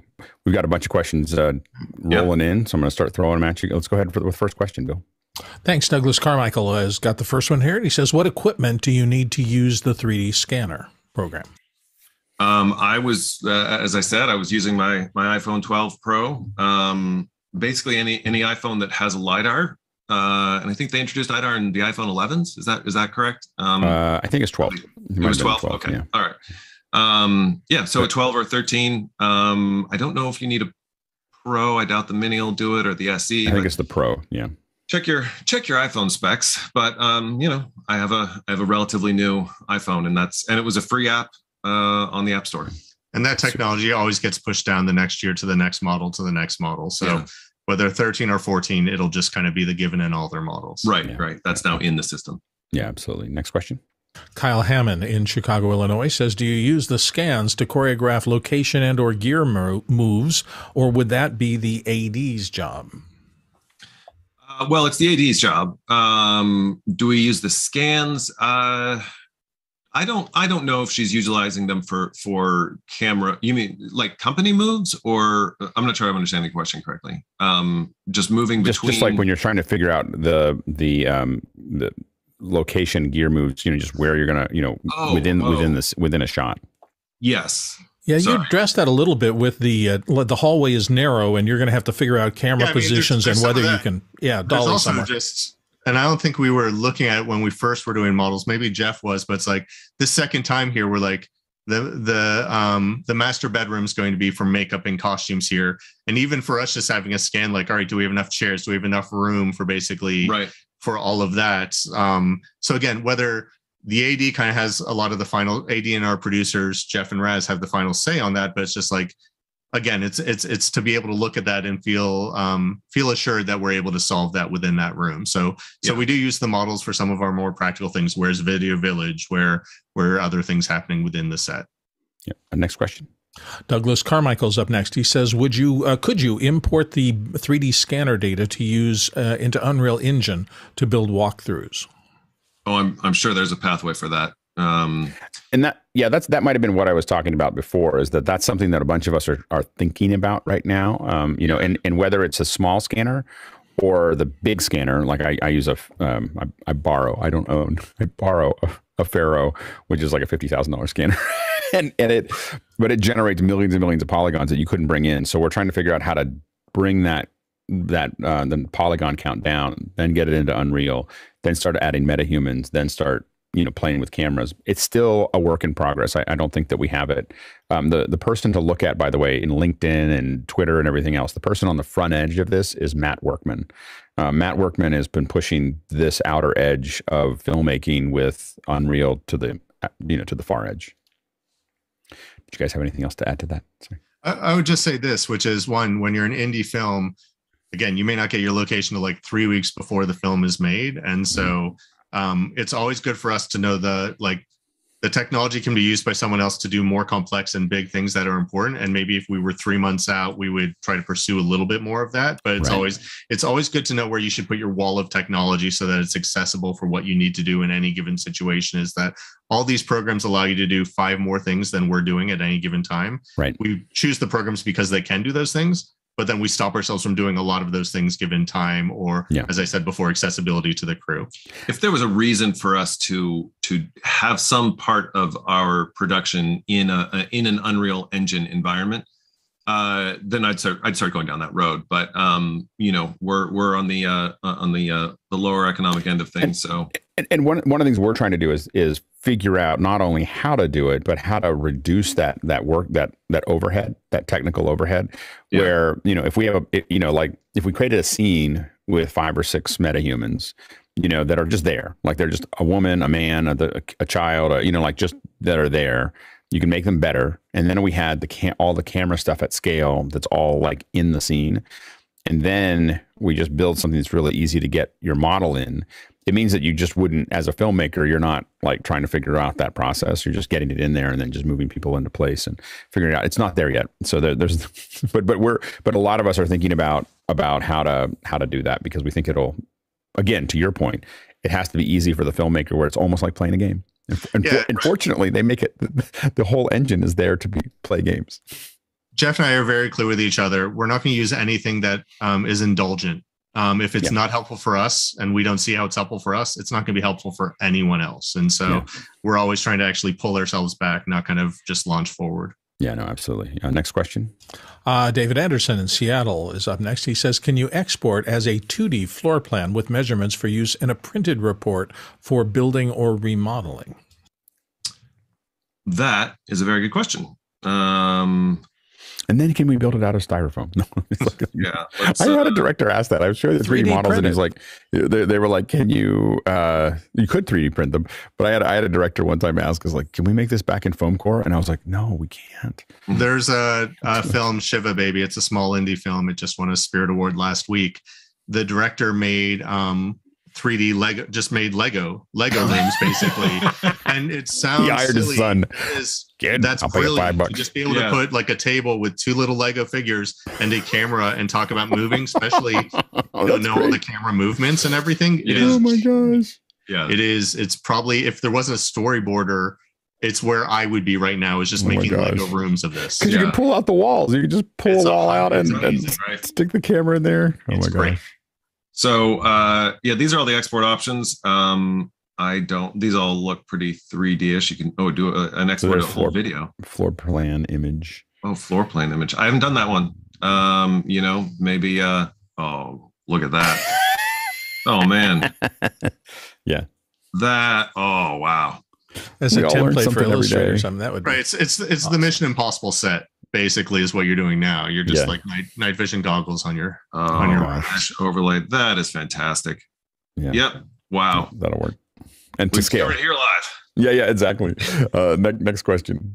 Next one comes to us from Roscoe Jones in Bray, California. And Roscoe says, would you trust a 3D party to do your previs, or is it too important for the director and the DP to get the previs shots accurate and precise? I think, I think it depends on your relationship to previs. I think, as Andy said, we're kind of creating dartboards. So we're not prevising so specifically like this will be the camera movement. We will start here and we'll end here. It's much more of like just getting all the people who are in different cities and different states to get familiar with the environment so that we can not step into a location fresh the moment. Hey, Geoffrey, I misread that a little, and I think it's third party. Would you trust a third party to do your previs? So it's really outsourcing this previs stuff, or are you getting benefit from the fact that you are dived into it? If you have budget, I mean, there's lots of things on a film you get a third party to do. It's not about trust. I would say it's not about trust or not. I'm sure there's companies who are incredible at this. At a film our size, basically, it matters that Jeff and I do this, and specifically Jeff make the models, and then we talk about them, and then other people talk about them. Just that level of intimacy matters on this film based on our budget and the time we have for pre-production. If it's a different world, sure, it'd be great for someone else to do it, but there's always the importance of just being at the location when you're doing it.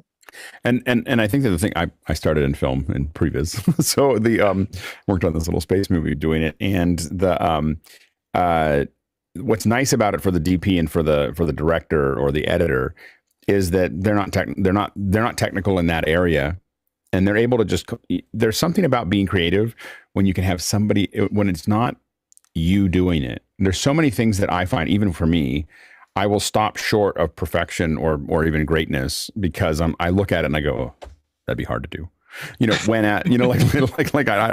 Rather than when I have somebody that I'm paying to do that, I go, oh, can you do that? Can you do this little thing here? And I notice things, and I'll do things that I don't have to worry about what it's going to take to get it done.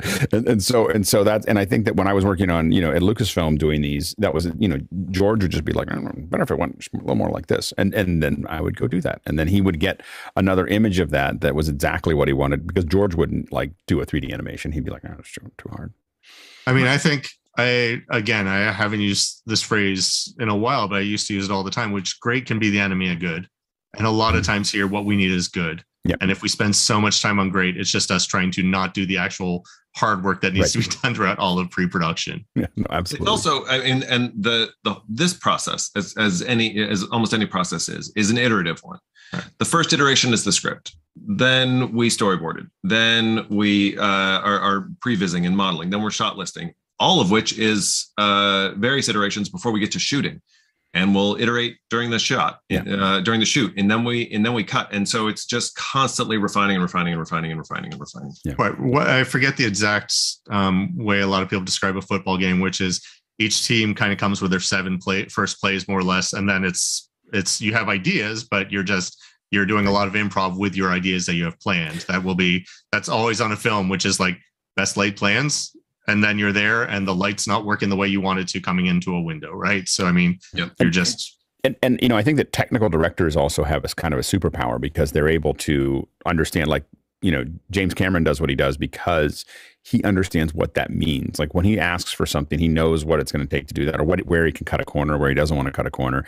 Ridley Scott can storyboard, so he's able to like be on set drawing. Like, I want this to be here and this to be there, and it makes sense. And so being able to do a lot of your own stuff also gives you the ability to communicate it quickly, without having to have somebody else, in the middle. Next question.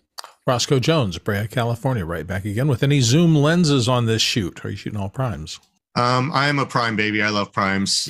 We may have one zoom, but I love still photography and I adore primes. So, and I also, I care more about the camera moving than the lens moving. And so for me, I'm a sucker for tracking shots. I'm a sucker for moving. I'm a sucker for a little bit of shake. And so the things I want to control, the way I want to tell this story, it's a prime world for here with maybe just the touch of zoom, but possibly not even that. There's one shot in particular we're talking about, potentially a zoom, and it'll be exciting to see whether we use it or not.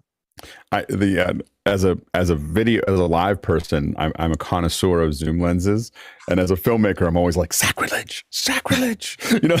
so again, like all of us or many of us, when we got like our 5D Mark IIs or whatever Nikon or Sony camera it's got, it's like many of us own like the 70 to 200. What I don't use is the 70 to 200, unless if I was a wedding photographer and I'm in a cathedral, then it's like 70 to 200 comes out. But I just keep me in a 24, a 35, a 50, and an 85, and I am a happy camper every single day. Yeah, absolutely. Next question. Roscoe Jones, Brea, California. Are there any potential pitfalls to doing elaborate pre-visualizations? Can it lead to spending too much time on set trying to match the previs?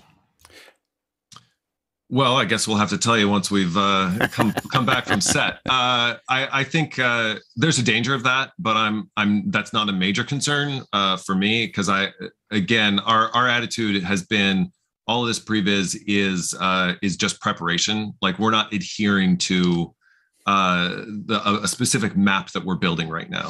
Right. Our storyboards aren't the dimensions of the rooms. We made the storyboards before we ever found this house, right?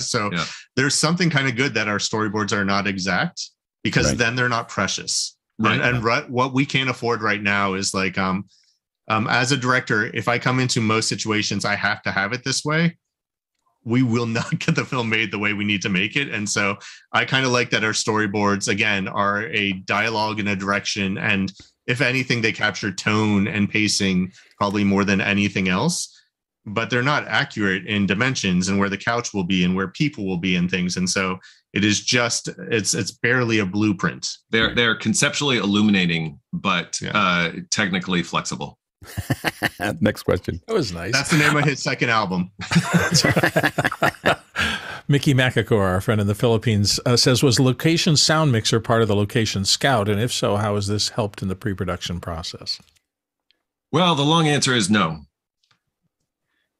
Yeah, we actually haven't done a full tech scout. So what we did is we've gone twice. We looked at the location to see if it would work to meet the owners. And then we did basically, our production designer went there, and our art team went there so we could basically talk through it. Yeah. Our AD, our DP, our sound will all be there in about like 9 days or so, 10 days. So we'll do a full tech walkthrough kind of 3 days before production. Would we like to do a little sooner than that? Sure. But we're shooting in Massachusetts and we're in Philadelphia. Yeah, I would have loved to have had the location sound mixer there. It wasn't viable before we can get them there.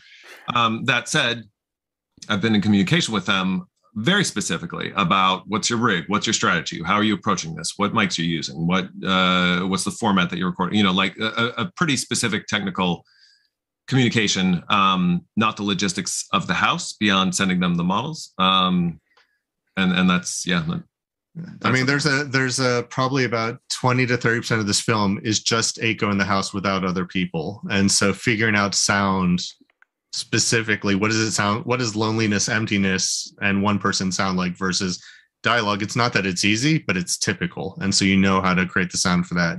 Creating a sound in an empty world of where what's lacking is always kind of a challenge. Yeah, absolutely. Yeah. Next question.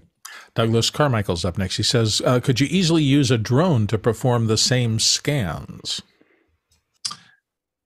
Oh, well, I'm not a drone operator, but probably. Boston Dynamics actually has a setting or a thing that now you can put a scanner on top of it. It's like the little dog. And the dog walks through the space and just scans the whole thing. Nice. They do it for as-built for construction sites, so it's kind of fun. It's a little scary. I don't want to bring a drone in a house that we are paying insurance and things for, but I think there are ways to do that. Sure. Yeah. Next question. Chris Fritchie in Tomball, Texas, up next, and he asks, "Can you guys define what you call a degree of difficulty when concerning a crew member or a software package? Do you mean absolutely no training needed?" Yes. Yeah. I mean, it's that simple. It's you're dealing with people from all walks of life who have varying degrees of technical savvy, and to speak a common language, it has to be dead simple. Yeah. I mean, no one, again, everyone is a professional in doing their own job, and they just like, you don't want to create excuses or barriers for someone not to be able to open something. But it's like, it's exhausting for most of us just to be, could you look at this in a different program you've never had on your computer before? Could you download this? Can I take you through this for an hour? Not fun, right? Like, it's not, that is, again, to the group that talk on these sessions, as I hear you talk about education, about how do we make this better and things, it's like, there's people always willing to have that conversation. But if you start from there and you alienate your crew from the start, you're not getting the help you need. I mean, the most basic analogy I can make is, we took a bunch of photos of the location, and am I going to send out the entire crew, a CR2, a Canon RAW or a Sony RAW photo? No, I'm going to send them JPEGs because I know they can see JPEGs, and it's we're living in a JPEG world. Next question. Douglas Carmichael up next. He says, could the same LiDAR technology be used to scan live venues for production planning and or audio modeling? Oh, absolutely. Yeah. I'm sure it's done all the time. Alex, you got to be doing that. Yeah. In fact, I will, I think I can post some stuff. I just did a scan. It will not be from a phone, but it will be, it will be heavier than that. And I'm tempted to just post the raw version of it so people can kind of play with that data. So we'll take a look at that. Remind me about that next week and I'll put it up. The only thing about a live venue and that, if you're looking very specifically, and like in our scans, you can see the outlet on the wall. Sometimes you can't even tell whether it's a 2 or a 3 prong. And in an old house, that's a question. So there's certain things that you might need some support for, or just a better scanner. Yeah. Next question. Chris Ritchie in Tomball, Texas is up next. He says, what software or software packages are you using for your 3D models? Do you model your assets or do you buy as much as possible? Okay, so for Storyboarder, they come with basic human shapes, basic human poses, things like one car, one tree, one bush, tables, chairs, beds, everything else. And again, this is the first time I ever used this program. So everything else, I went to CG Trader or Turbo Squid, mostly CG Trader. My rule for myself was if I can get the model for free, and about half of them were free, great, bring them into Blender, then export them for the storyboards. I was willing to spend up to $2 to $3. Sorry, I didn't keep the economy going on this one for about half the models. And then for like 10 key models of like a Japanese hot pot, maybe I'd spend $8 or $10. But big bucks. I never went to the $50, the $100 downloading a model, the $300. I kept it. I kept the whole storyboard, I think, within a $200 budget of every model I wanted. But it was funny. I got within like 3 rooms of it where my oven was a box for the first time I made it. I'm like, nope, I need a 1970s or 1960s oven right now. And so that just led me down a trail of like, everything will be modeled out. I want 1970s TV. I want a 1960s couch. And again, to people's kindness, like as they're building businesses, a lot of people put models for cheap or near or free, basically, on CG Traders. They're building up their own businesses. Yeah. I think the other thing is we're consciously keeping these models, these storyboards, with a layer of abstraction. Right. We don't want a fully detailed model. There's going to be some plants, so get a tree in there. There's a neighborhood, so let's get some houses. Is it going to be the same house, 8 times down the street? Yes, it is, because we don't want to get lost in the detail of it. We're building a concept that we're going to launch into, not a final picture. Right. Do I have a roof on the house? No, don't care. Right. Like it's not, I mean, you're just anything that is a distraction from getting the job done, walk away from. Yeah. Next question. Douglas Carmichael up next. And this time he asks, could you easily use LiDAR technology to model museum artifacts or rare parts, for example? And I'll jump in on that one. So the Smithsonian does actually a lot of that. And if you search for Smithsonian 3D models, you will see an enormous number of incredible artifacts that have been digitized. Those are all using photogrammetry. And so the problem with LiDAR is really designed for distance, like it's designed for spaces and volumes and large areas. It doesn't have the fine detail that you can get out of photogrammetry, which is only limited by the resolution of the camera. And so now what we're starting to see is a mixture between LiDAR and photogrammetry, which is starting to come together. But right now, the best way to do museum artifacts is photogrammetry, and so that's a slightly different piece there. Last question for the morning. Last one for the morning. Mickey Macacor in the Philippines got triggered the same way I did with that earlier thing about outlets. How much power will the set need, and will you rely on house power or generators for your shoot? Well, we're getting power assessments, but no, we're not going to rely on the house. We're going to have a generator. The house does, for it being an old house, does have an updated electrical system, and I'm sure we'll be using some of that. But no, we're going to have a generator. Our lighting system will be LED based, so I mean we'll be using a lot less power than obviously the bigger, hotter lights, but it still will need the power. Yeah. Do you worry about sound? Yeah. The house is great, and it's got a driveway, and at the end of a not very long driveway is a road. And the generator sits out there. Sorry? And the generator is going to sit out there. And yeah, exactly. So, I mean, sound is always a concern. But I'm not panicked about it. Yeah. I mean, right. Jeff and I, our first film, Boko, was about two people in Iceland. The world disappears and they're by themselves. You have to think about sound when you don't want to think about sound. We'll be like, this looks like your brother Joe who shot the film. It's like, great, the shot is clean. And then our sound person would be like, that's great, but there was a lawnmower 3 blocks away, right? So, I mean, we had to think about sound at such a level here. There's something, not to say we're not scrutinizing it on this film, but it's kind of liberating knowing the world actually exists around her and that we're not trying to block out 7 billion people or 300,000 people in Iceland. Yeah. Right. No, absolutely. Hey guys, so when's the shoot again? March 24th is our first day of the shoot. And then we go to April 16th. That's an 18-day shoot over a 4-week period. That's amazing. Yep. And so we're looking forward to it. Do we have any more update? Will you be able to come back and do any more updates, or are you now in film mode before you get No, we can do some more. I mean, we both leave next week for Massachusetts. So next time you see us might be up there. I think we might do a second hour when you're up there, maybe before the shoot. And then we're hoping, it'll depend. I know that we're still working on it. We're hoping to get some glimpses of the shoot itself. Yeah, I mean, we'd love to have you along. We'd love to go again once we're actually on location. Glamour says the office is here. It's not the same as that old New England house. So let's set up. And it'll always be entertaining watching us during post where we're just miserable looking. Why didn't we get the shot? We thought we got the shot. We didn't get the shot. It's just from a zoo standpoint, that'll be fun looking at us from the sidelines. Yes, you can call us out on that. Her bracelet was on the left hand. I know. That's where they get you. On her hair was black in the last shot. So that's all that.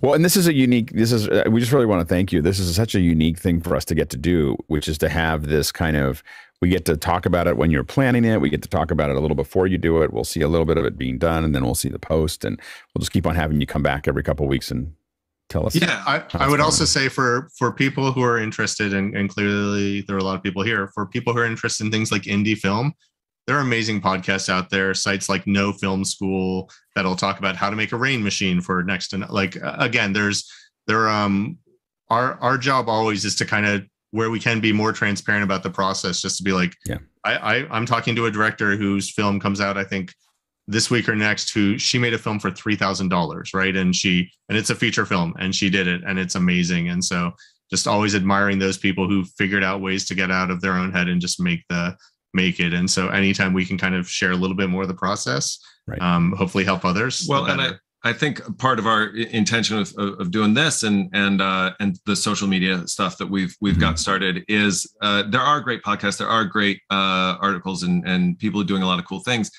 I'm trying to take the approach with us that we're kind of hitting more where the rubber meets the road layer of things. Of like, there's all these great ideas, but the reality is the 3D scan is awfully garbly, and you can get a floor layout, but as you guys have known, I've talked about this for years of wanting to do this thing where you get to see a film get made, because a lot of times when we build the training, it's kind of best case scenario or something that is too janky. Like, oh, I can make this for $10, but when you look at it, you're like, yeah, but that will take 3 crew days to deal with the problems that it's going to create, and so that realistic, like, we're going to show you from the trenches, this is what it actually looks like, I think is really important for people to see, and almost nobody ever sees it. Even in the behind the scenes that you see on a film, that's all the best of and everything that worked. And then Project Greenlight was too much of what didn't work. It's to make it dramatic. Right. And some of it's An EPK is a sizzle reel. You know, I mean, that's not. I mean, you know, you can. Everyone loved each other in the sizzle reel. Like nothing went wrong on a film. And then Project Greenlight was like everybody hates each other, and there's and the truth is somewhere, you know, in between. Yeah. Well, we're looking forward to it. Come along for the ride. Yeah, absolutely. Thank you so much again, and we look forward to the next update. We'll work with you on another Friday. We'll have you back, and when you're ready for that, and I guess maybe next week, possibly if you're ready for that. Is it because the following next week we're probably traveling, or we'll have just maybe it'll be the 24th, and you'll be there, but or 20. Oh, I don't know. We'll see. We'll see when we figure it out. We'll figure it out. We'll figure it out. Yeah, absolutely. All right. Thanks. And thanks to our producers who did a great job of asking questions. Thanks to our panelists. We can't do this without you. It was really a fun conversation today. Like we haven't had a panel that small for a long time. It was very relaxing. So it was good. So thanks for the panelists for such a great conversation. And now we will jump into after hours. Remember, tomorrow we'll have AI media on and should be talking a lot about captions. All right. Thanks. Take care.